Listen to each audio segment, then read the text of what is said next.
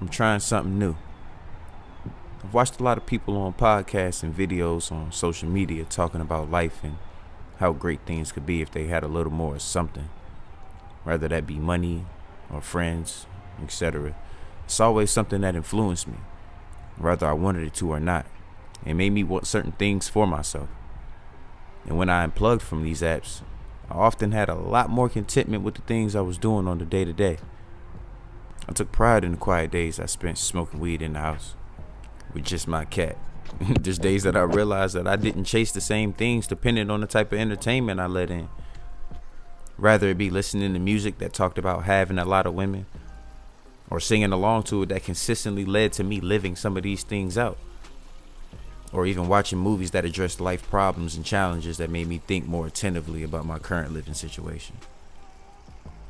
But when I separated myself from all of this, I was really peaceful, even in the moments of sadness and even anger. I was so in tune with my emotions and took a certain pride in knowing that they were authentic and true to me. It wasn't something that I saw that made me feel the way that I was feeling or ask the questions that popped up in my head. It's because of these times that it made me honestly not like being on those sites too much. And I'm in no means telling anybody not to use them, because I see the use of them as well, and I'm sure they change a lot of people's lives for the better. I just honestly don't feel like it does the same for me. Even though I miss seeing my old peers, I believe my ignorance of their daily life is how things were intended to be. And this is good. I like expressing myself. I'm looking forward to sharing more of my thoughts and views on life, because I feel like there's somebody out there that feels me, you know? So looking into the new year and all the possibilities and changes that are sure to come on this earth, I hope that you can find a place that really makes you feel whole, even if I don't mess with it. And this year I'm trying to read a book a month.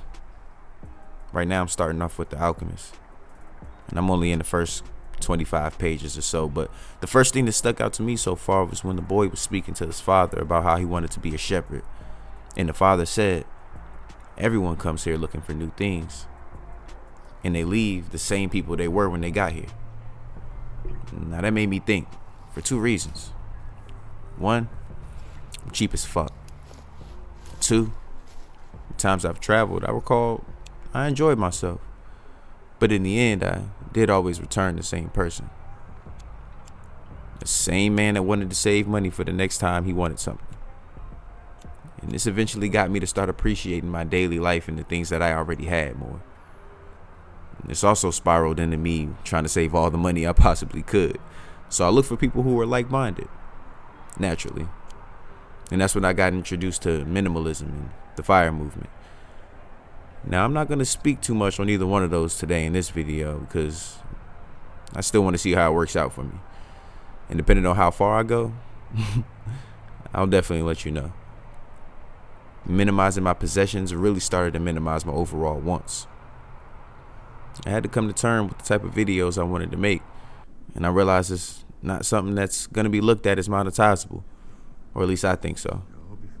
I have to make sure I'm staying true to myself and to what I love, and it's honestly the random parts of life that I find the most enjoyable. It's a lot of weed, philosophy, video games, and the overall freedom to do whatever the hell I want.